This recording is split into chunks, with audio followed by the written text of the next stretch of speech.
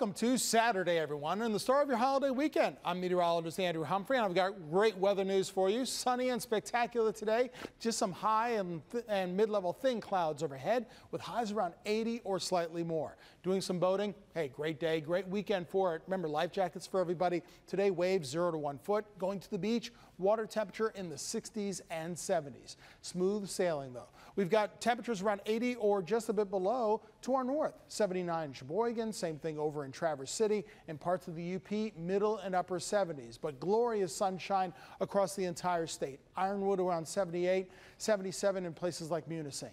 Manistee around 78 as well.